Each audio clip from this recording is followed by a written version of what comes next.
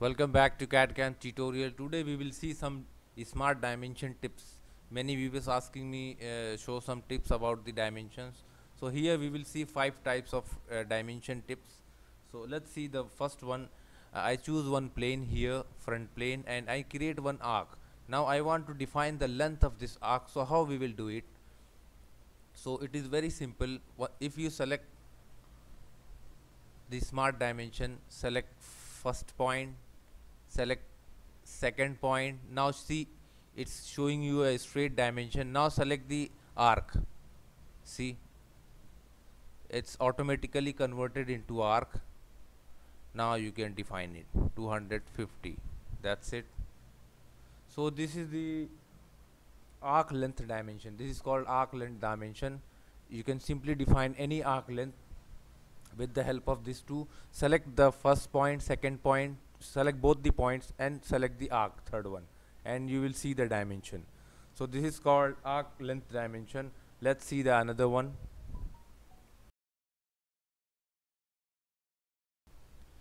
Now here we will see the second tips, angle dimension based on point. If you want to define this point's angle, we will do it in a very easy way. So just select dimension.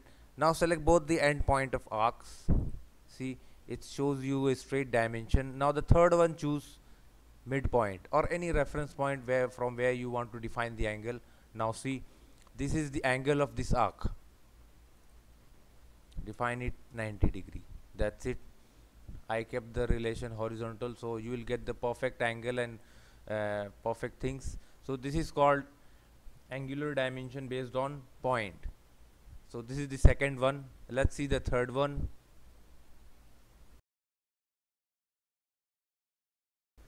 Here the third one is angle dimension using an imaginary line. Suppose if we want to give the angle to the straight, this imaginary line or this straight line. So how we will do it? Choose here smart dimension, select this line. Okay, once you select this line, it shows you a straight dimension, vertical or horizontal dimensions. Now select the end point of this circle, this length. So I'll choose this end point. See, once you select the end point, you will see the here many number of arrows. This number of arrows defines you the direction of angle. So let's choose, I'll choose this straight one.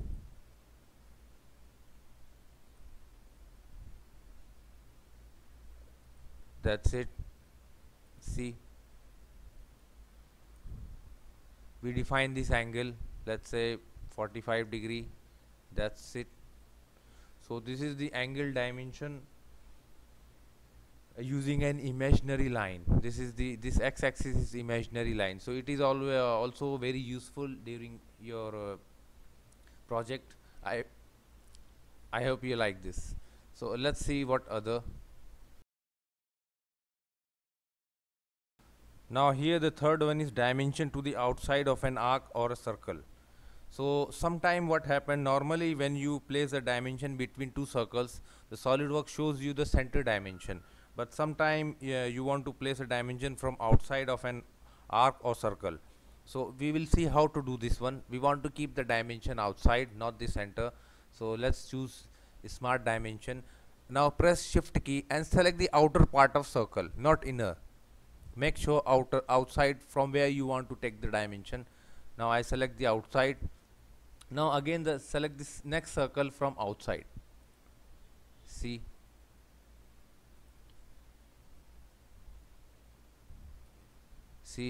this is very useful techniques to put any dimension between two circles if you need from outside. Normally it is we are rarely we use this technique, but I hope you like this. 250 millimeter. That's it. So it is very useful technique. Let's see the last one. Now here we want to take the dimension, but first we have to find the virtual sharpness of this length, where it going to intersect. So let's see, choose the smart dimension and right click this line, and here you will find at the bottom find intersects. When you select this intersect, select this line. See, you will find a virtual sharp point here. So we are going to take the dimension from this point. Again right click on the second line, find intersect, select this line. Okay, now see, this is what the how we will find out the virtual sharp point of this geometry and put the dimension automatically. So this one you can define it 150, that's fine. So this is also one of the method you can use during your project, your assignments. So I hope you like it. Don't forget to share and like our video, and please subscribe our channel for more video and more projects. If you have any comments, just write down below. I'll try to answer each and every question. Thanks for watching.